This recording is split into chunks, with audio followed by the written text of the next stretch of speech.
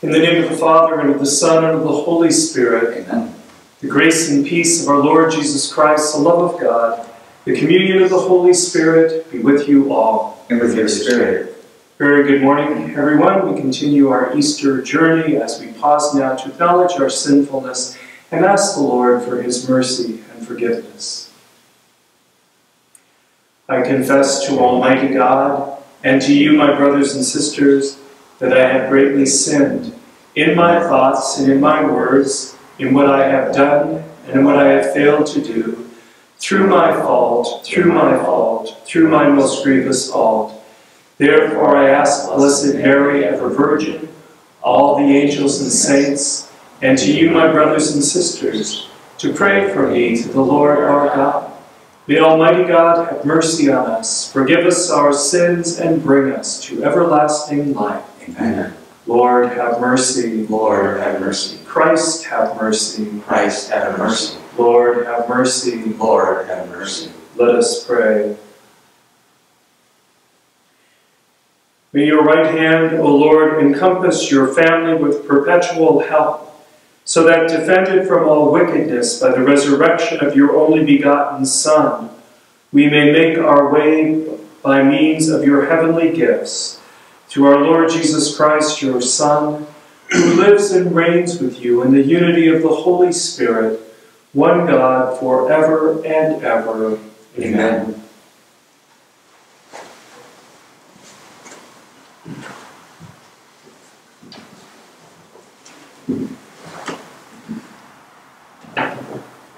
A reading from the Acts of the Apostles. There was an attempt in Iconium by both Gentiles and the Jews, together with their leaders, to attack and stone Paul and Barnabas. They realized it and fled to the Lycaonian cities of Lystra and Derbe, and to the surrounding countryside, where they continued to proclaim the good news. At Lystra, there was a crippled man, lame from birth, who had never walked. He listened to Paul speaking, who looked intently at him, saw that he had faith to be healed, and called out in a loud voice, "Stand up, straight on your feet." He jumped up and began to walk about. When the crowd saw what Paul had done, they cried out in Lycaonian, "The gods have come down to us in human form." They called Barnabas Zeus and Paul Hermes, because he was the chief speaker. And the priest of Zeus, whose temple was at the entrance of the city, brought in oxen and garlands to the gates, for he, together with the people, intended to offer sacrifice. The apostles Barnabas and Paul tore their garments when they heard this and rushed out into the crowd, shouting, "Men, why are you doing this? We are the same nature as you, human beings. We proclaim to you good news, that you should turn from these idols to the living God, who made heaven and earth and sea and all that is in them. In past generations, he allowed the Gentiles to go their own ways. Yet, in bestowing his goodness, he did not leave himself without witness.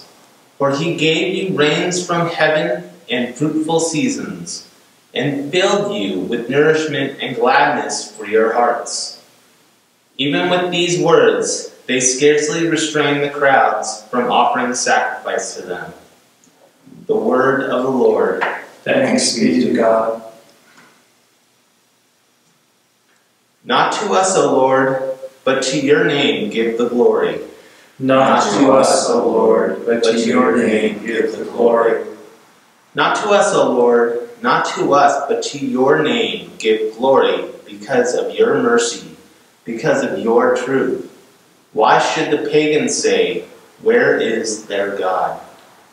Not to us, O Lord, but to your name give glory. Our God is in heaven. Whatever he wills, he does. Their idols are silver and gold, the handiwork of men. Not to us, O Lord, but to your name give the glory. May you be blessed by the Lord, who made heaven and earth. Heaven is the heaven of the Lord, but the earth he has given to the children of men. Not to us, O Lord, but to your name give the glory.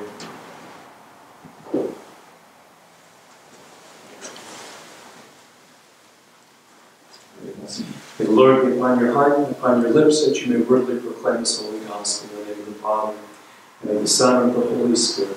Amen.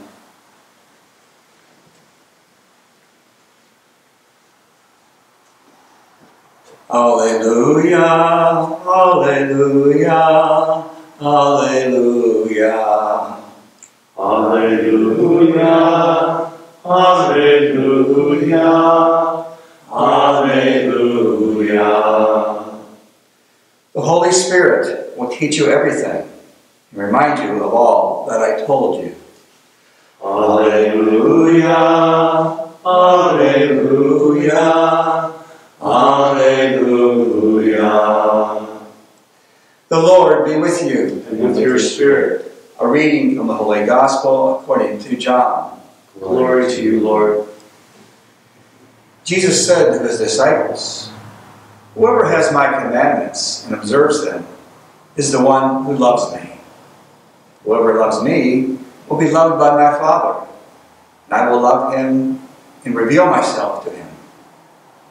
Judas, not the Iscariot, said to him, "Master, then what happened that you will reveal yourself to us and not to the world?" Jesus answered and said to him, "Whoever loves me will keep my word, and my Father will love him. And we will come to him and make our dwelling with him. Whoever does not love me does not keep my words. Yet the word you hear is not mine, but that of the Father who sent me. I have told you this while I am with you. The Advocate, the Holy Spirit, whom the Father will send in my name, he will teach you everything and remind you of all that I told you." The Gospel of the Lord. Praise to you, Lord Jesus Christ.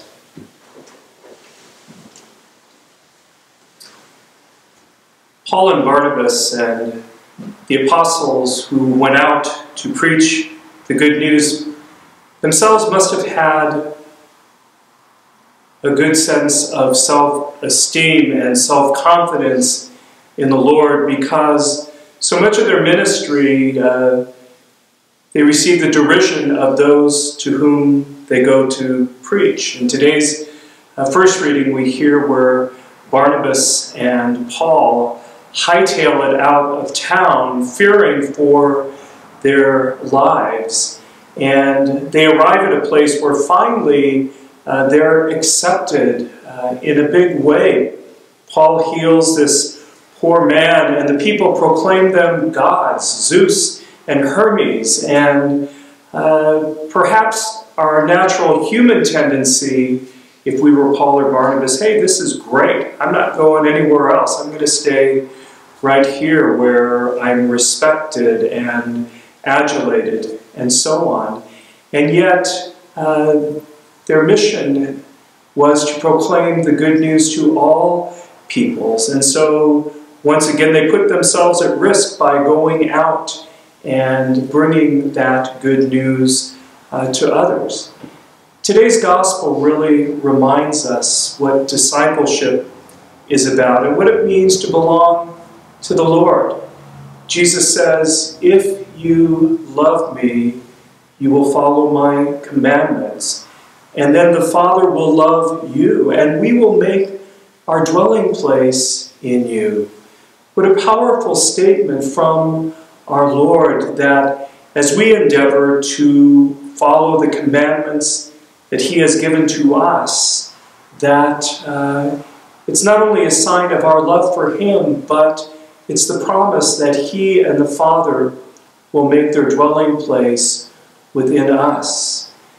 Sometimes we are called to leave our comfort zone where we might feel a certain complacency in our faith.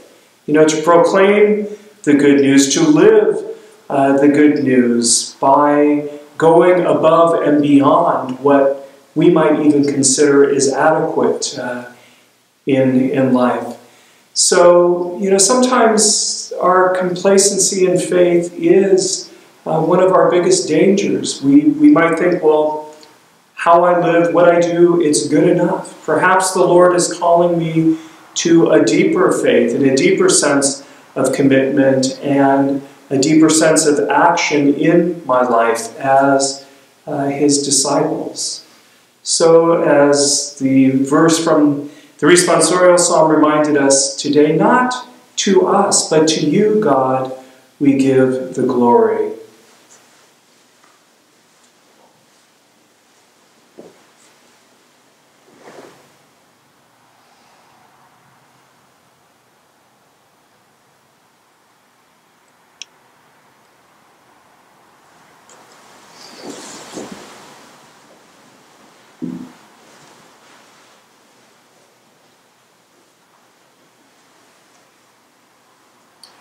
We bring our needs before our Almighty God with confidence that our prayers will be heard and answered. That our church leaders may be conformed by Christ evermore into His image in their preaching of the gospel. We pray to the Lord. Lord, hear our prayer. The leaders of nations and peoples may be guided by the generous and compassionate hand of God in all they do. We pray to the Lord. Lord, hear our prayer. That all who are living without religious freedom may be filled with courage through the grace of the Holy Spirit. We pray to the Lord. Lord, hear our prayer. That those in this faith community may be drawn closer to the Lord in His fullness through the grace of the sacraments. We pray to the Lord. Lord, hear our prayer. That those who have died may know the glory of God and rest in eternal peace at His side. We pray to the Lord. Lord, hear our prayer. For all those we remember in the Mother's Day Novena, both living and deceased, and for all those intentions we hold in the silence of our hearts. We pray to the Lord. Lord, hear our prayer. For vocations to the priesthood and religious life, for those who have asked for our prayer, for those who have no one to remember them today, we pray to the Lord. Lord, hear our prayer. Generous and merciful God, we ask that you listen to the prayers we place before you today, through Christ our Lord. Amen.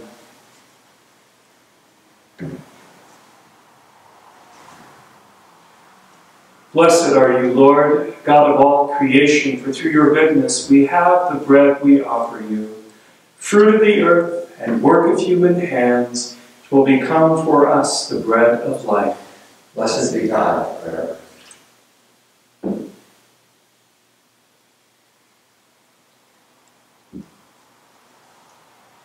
Blessed are you, Lord, God of all creation, for through your goodness we have the wine we offer you. Fruit of the vine and work of human hands will become our spiritual drink. Blessed be God forever.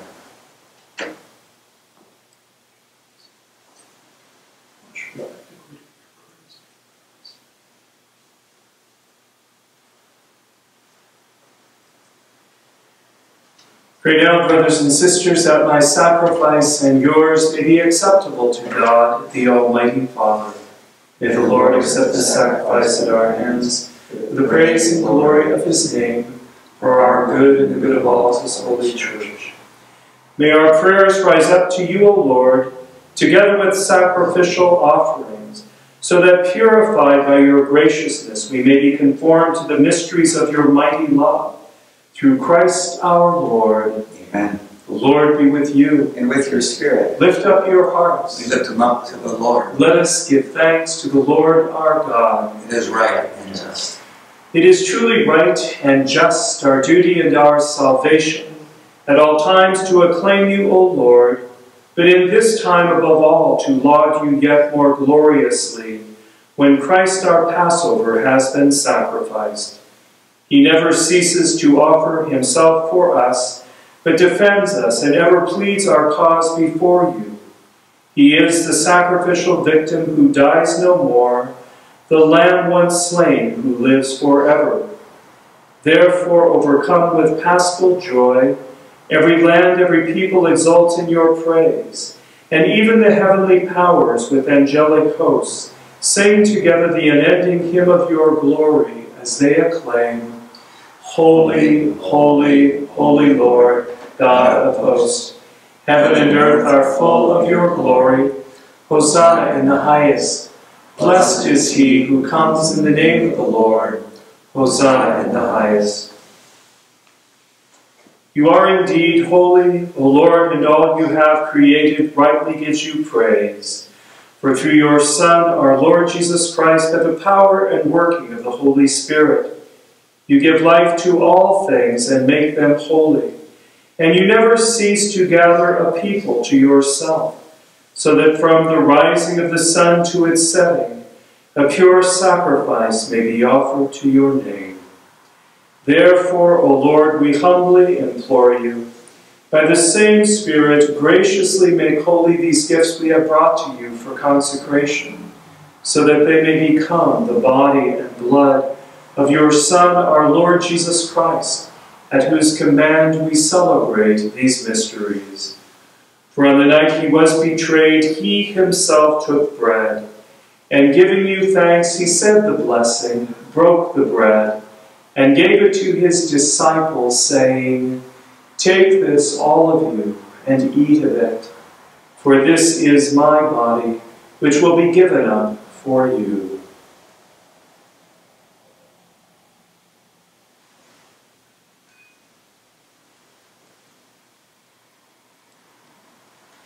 In a similar way, when supper was ended, he took the chalice, and giving you thanks, he said the blessing, and gave the chalice to his disciples, saying, Take this, all of you, and drink from it. For this is a chalice of my blood, the blood of the new and eternal covenant, which will be poured out for you and for many for the forgiveness of sins.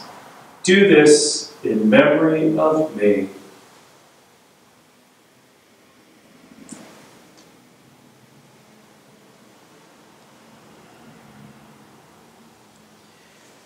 The mystery of faith. When we eat this bread and drink this cup, we proclaim your death, O Lord, until you come again.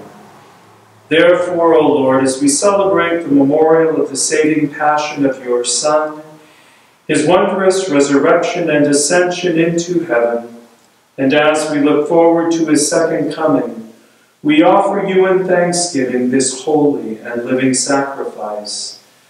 Look, we pray upon the oblation of your church, and recognizing the sacrificial victim by whose death you will to reconcile us to yourself, grant that we who are nourished by the body and blood of your Son, and filled with his Holy Spirit, may become one body, one spirit in Christ. May he make of us an eternal offering to you, so that we may obtain the inheritance with your elect, especially with the most blessed Virgin Mary, Mother of God, with blessed Joseph, her spouse, with your blessed apostles and glorious martyrs, Julie Billiard, and all the saints on whose constant intercession in your presence we rely for unfailing help. May this sacrifice of our reconciliation, we pray, O Lord, advance the peace and salvation of all the world. Be pleased to confirm in faith and charity your pilgrim church on earth, with your servant Francis, our Pope, and Jose, our Bishop, the order of bishops, all the clergy, the religious, and the entire people you have gained for your own. Listen graciously to the prayers of the family that you have gathered here before you this day. In your compassion, O merciful Father, gather to yourself all your children scattered throughout the world. To our departed brothers and sisters, and to all who are pleasing to you at their passing from this life, give kind admittance to your kingdom.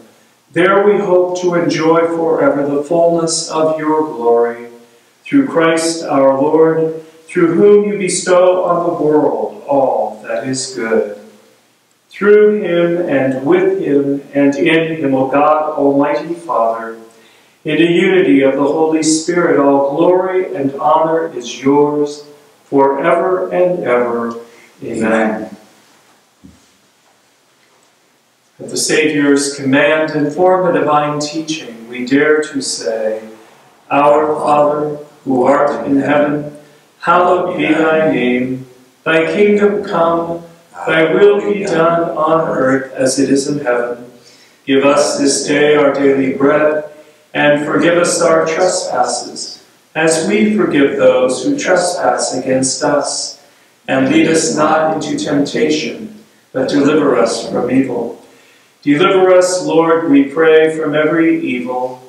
Graciously grant peace in our days, and by the help of your mercy, we may be always free from sin and safe from all distress, as we await the blessed hope and the coming of our Savior, Jesus Christ. For the kingdom, the power, and the glory are yours, now and forever. Lord Jesus Christ, who said to your apostles, Peace I leave you, my peace I give you. Look not on our sins, but on the faith of your church, and graciously grant her peace and unity in accordance with your will, who live and reign forever and ever. Amen. The peace of the Lord be with you always. And with your spirit, let us offer each other a sign of Christ's peace. Agnus Dei, qui tollis peccata mundi, miserere nobis. Agnus Dei, qui tollis peccata mundi, miserere nobis. Agnus Dei, qui tollis peccata mundi, dona nobis pacem. Behold the Lamb of God. Behold him who takes away the sins of the world. Blessed are those called to the supper of the Lamb. Lord, I am not worthy that you should enter under my roof, but only say the word, and my soul shall be healed.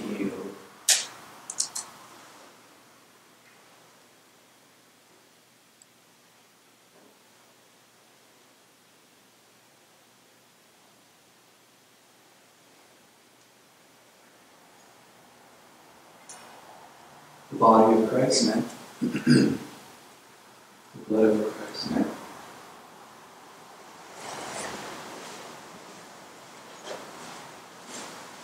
The body of Christ. Amen.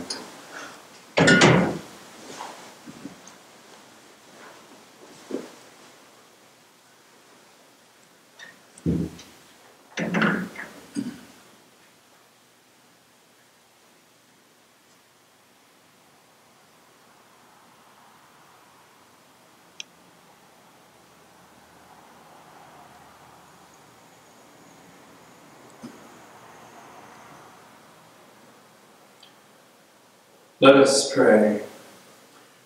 Almighty, ever-living God, who restore us to eternal life in the resurrection of Christ, increase in us the fruits of this Paschal sacrament, and pour into our hearts the strength of this saving food, through Christ our Lord. Amen. The Lord be with you. And with your spirit. May the blessing and peace of Almighty God, Father, Son, and Holy Spirit, descend upon you all today and remain with you forever. Amen. Amen. Go in peace, glorifying the Lord by your life. Thanks be to God.